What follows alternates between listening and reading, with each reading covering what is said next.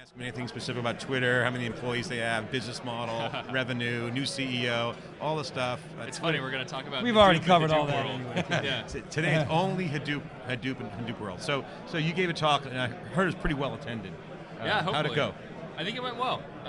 It was short format here. They have so many people, and they're doing it all in one day. But I think it's been amazing to see the turnout, honestly. So we were broadcasting live during your talk. We didn't have an opportunity to hear it. But can you give us the bumper sticker version? Highlights? Yeah, sure. It was the basic premise was everyone's using Hadoop, and I think the fact that there are 1,000 people here today attending the Hadoop conference shows how powerful Hadoop can be. But a lot of the kind of the ecosystem around Hadoop is where there still needs to be a lot of innovation. So how do people get data into Hadoop? How do they store data in Hadoop? And how do they basically integrate Hadoop into their larger ecosystem, into their workflow? Because generally you have an online site that you're managing as well, and Hadoop is just a part of what you do. And so what I was talking about was some of the tools that we either use that are open source or that we've developed ourselves and open sourced. And how those fit into our Hadoop cluster, and like why that's useful, and how other people can use those. So those tools you developed yourself, you put back into the open source community? Yeah, Twitter. We try and do that as much as we possibly can on Twitter. The company, the company believes in that. All the engineers believe in that, and it actually makes Twitter a great place to work because of it. It's good business. You guys do keep some though in-house. Some stuff we can, yeah. So the two big themes we're hearing about Hadoop that's really beneficial is the notion of analytics, getting answers to questions that previously were impossible, and then really real-time data. And so that seems to be the two common themes we're hearing. How do you view Hadoop from that perspective? You need analytics to drive your business, but you also have real-time. Obviously, Twitter is real-time, but I mean, Hadoop has to address this. What makes Hadoop so special that hits those two hard problems? Analytics and real-time access to data. What makes Hadoop so special? I mean, most of our uses for Hadoop are big data, batch-oriented. They're not real-time. Hadoop itself wasn't built to do real-time, and so it doesn't specialize in real-time data. If you're okay with your data being, taking 3 or 4 minutes to run a job, Hadoop is amazing. But as far as an actual real-time system, you've got HBase, which was built on top of Hadoop to be the real-time component, to be a bigtable clone. We're starting to use that a little bit, but by and large, our real-time stuff is done outside of Hadoop. So when you build a timeline on Twitter, when I show you the most recent tweets from you, that's not done in Hadoop. It's done in MySQL or other systems that are built to be low latency. But you guys have to do a lot of analysis, so the 3 minutes is not a long time to wait for. No, it's not a long time. That's a great response time. For a lot of data, For heavy lifting data? Yeah, exactly. That's pretty big. How much data do you guys use in your Hadoop cluster? Can you share in terms of size and how big's the number? The number I can share is that we have 12 terabytes of data coming in every day. Every day. So we have Hadoop is a big part of our ecosystem. Yeah, and it's great that you guys are contributing back. What tools are you that you mentioned in your talk that you guys are using? We actually use a pretty broad range of tools. So we use Scribe, which was open sourced by Facebook to get data into Hadoop. We've open sourced a tool called Elephant Bird, which is what we use to store data and to read data in and out. And then we also are heavy users of Pig and are beginning to get into HBase more and more, and even a little bit of Hive. So we're kind of across the spectrum, and we're also fortunate to employ committers on all of those projects. So we have a Hadoop committer, we have a Hive committer, we have a Pig committer. Which means we can actually contribute back effectively to all of the projects as we use them. So if I wanted to measure if my brand, if there's a positive sentiment around my brand, would I do that through some kind of Hadoop platform, or would that be some of your real-time stuff? You mentioned MySQL, or can you help us understand that? I mean, is that even a legitimate question to be asking today, or is that even futures? I mean, sentiment work is challenging in general. I think everyone will admit that. It's certainly a case where Hadoop would be applicable. It's also something that we've seen, Twitter has an API and a platform, and we have a lot of third-party developers out using our API. That's one of the big things that we've seen crop up around the API. We've seen third-party developers building semantic analysis platforms and tools to work with businesses and with brands. Right, so trying to get so you might go in and see if somebody's popular or if my brand is trending. And so Hadoop, you're saying, may or may not play in that. I would imagine a bunch of those companies use Hadoop, Okay. Maybe not all of them. It depends on sort of what they're trying to do, how big their data is. Right. Kevin, what's your background? And after tell us a little bit about your background, talk about the kind of people that Hadoop's attracting. I mean, it seems to be, what I would call a Class A entrepreneur, engineer type, but not all super geeks. I mean, a lot of statistical guys, a lot of math, a lot of computer science, some AI. You're seeing a cross-section of discipline. It's not the classic, the network guys. So it just seems to be a new breed of engineer, scientist. Yeah, my background's actually in science. I was in physics and in math before. Dropped out of a PhD in physics to start to join the startup world. Just like Mike Olson, twice he dropped out. Yeah, right. Exactly. I think there's a whole subculture. I'm dropping out of whatever I'm doing now. Yeah, there's a whole subculture of PhD dropouts. I think. Actually, I'm going to go to Stanford, get a PhD, right, and then drop out the first day. Just to say I dropped out.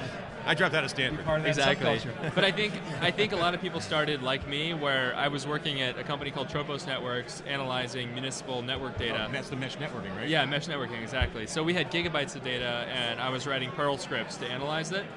And when I moved to my next company, Cool Iris, we suddenly had terabytes of data, and those same Perl script-based tools were not working anymore. And so I think the reason you're seeing a lot of like statisticians, mathematicians get involved is these people have worked on smaller data sets, they know how to do that.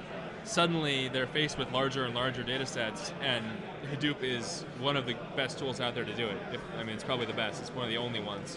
So you're seeing a computing guy, software guys and gals? I mean, and is there a pattern? I mean, just anecdotally, are you seeing any kind of pattern in terms of the kind of profile of person? I think it Besides starts being super smart and math-oriented? I think it starts with analysts, people who are in the data space, but then as Hadoop gets more broadly used, as Cloudera becomes more and more successful at making Hadoop easier to use, because they're doing a great job of taking away a lot of the hard edges, making it easier for enterprises to use, for our random developers to pick up and start playing with. You'll see more and more software engineers get involved. We actually have product marketing people at Twitter who use Hadoop every day. People who can hardly write code, who we've taught to use the cluster. Did you do a front end for it? Did you just build a front end to it? They actually are in the terminal, SSH. They're not coding, but basically running queries. They're running queries, which has been awesome to see, right? Yeah, that's a great culture. Directly into the Hadoop platform, not through some kind of like big sheets interface.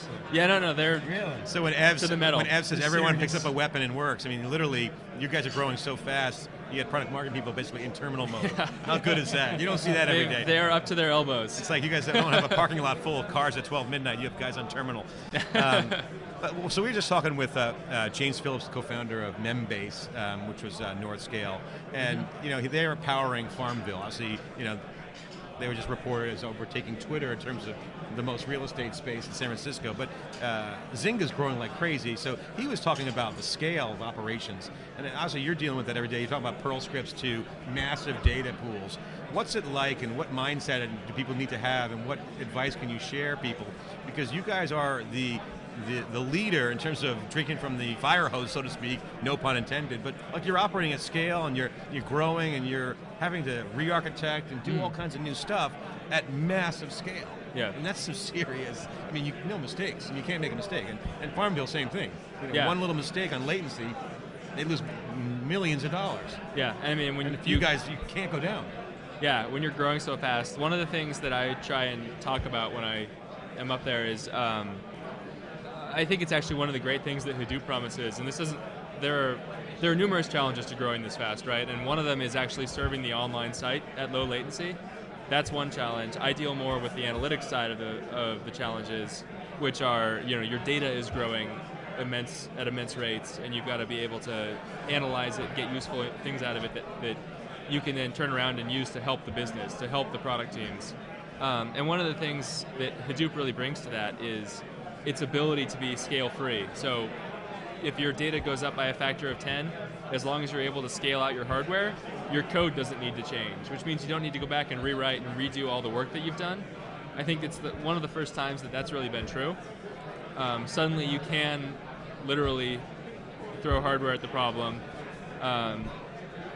And it's meant that we've been able to continue innovating on the analytics side rather than having to go back and redo stuff that we already did, because we have 10 times more data than we used to. We sit in the Cloudera office, SiliconANGLE. That's our office space in our studio at Palo Alto. So we see the guys all the time. And one of the hallway conversations that are always going on amongst the super geeks there are this notion of scaling out. I mean, scaling up and scaling deep. Throw hardware out, you got great tools. But essentially, if you're spreading data around to low-cost clusters, you essentially have new issues, right? Scaling out is not a trivial thing. Do you have any opinions on the scaling out challenge and points of light that are positive for people out there? Like, because there are some benefits, but as you get farther out, you get round trip time, you have all kinds of issues. Yeah. Can you have an opinion or an angle on that? I guess in some I'm not senses, on Twitter, just a personal angle. I think the situation is probably much better than it used to be. If you had the same problem 10 years ago, you would have been building all of your own stuff from scratch.